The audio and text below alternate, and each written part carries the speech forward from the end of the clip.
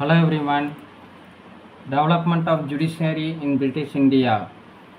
In the India of pre-colonial times, in the Mughal era or even prior to that, including the ancient period, the judicial system as a whole neither adopted proper procedures nor had proper organization of the law courts in a regular gradation from the highest to the lowest, nor had any proper distribution of courts in proportion to the area to be served by them. The bulk of the litigation among the Hindus was decided by caste elders or village panchayats or zamindars. For Muslims, the unit of judicial administration was the quasi, an office held by religious persons located in provincial capitals, towns and qasbas, large villages. The Rajas and Badshahs were considered as the fountainhead of justice, and the process of dispensing justice could be arbitrary. The beginning of a common law system based on recorded judicial precedents can be traced to the establishment of mayors' courts in Madras, Bombay, Calcutta in 1726 by the East India Company.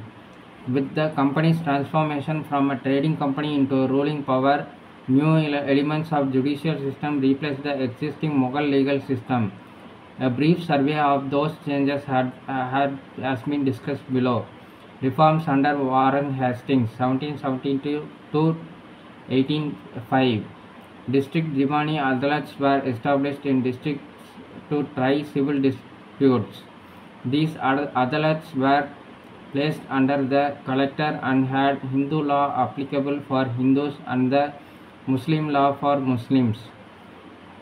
The appeal from district Diwani Adalats led to the Sadar Diwani Adalat, which functioned under a president and two members of the Supreme Council.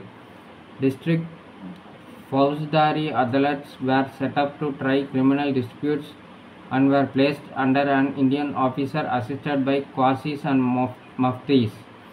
These Adalats also were under the general supervision of the collector. Muslim law was administered in Fauzdari Adalats.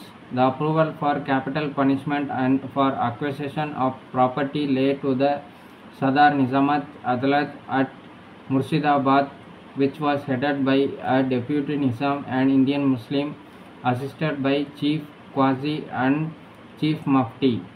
Under the Regulating Act of 1773, a Supreme Court was established at Calcutta, which was competent to try all British subjects within Calcutta and the subordinate factories, including Indians and Europeans. It had original and appellate jurisdictions. Often the jurisdiction of the Supreme Court clashed with that of other courts. Reforms under Cornwallis, 1786 to 93, separation of powers. The district Fauzdari courts were abolished and instead circuit courts were established at Calcutta, Dhaka, Murshidabad and Patna. These circuit courts had European judges and were to act as courts of appeal for both civil and criminal cases. The Sadar Nizamat Adalat was shifted to Calcutta and was put under the Governor General and members of the Supreme Council assisted by the Chief Qazi and the Chief Mufti. The district Diwani Adalat was now designated as the district city or the Zilla court and placed under a district judge. The collector was now responsible only for the revenue administration with no magisterial functions. A gradation of civil courts was established for both Hindu and Muslim laws. Munsif's court under Indian officers.